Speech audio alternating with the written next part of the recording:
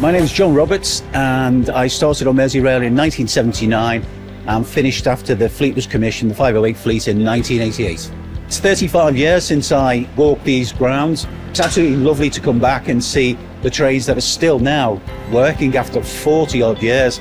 It's testament to the 5 former engineers here and to the guys who work on them now, who obviously have maintained them for 40 years.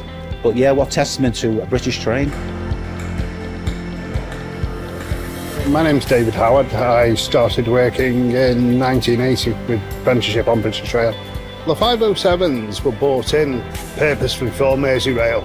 I think about 78 they came in, fleet of 33 units. Then in 1980 when I joined, we still operated the 502, 503 stock. When we were phasing out the 502, 503s, the 503s were both 1938, 1956 stock.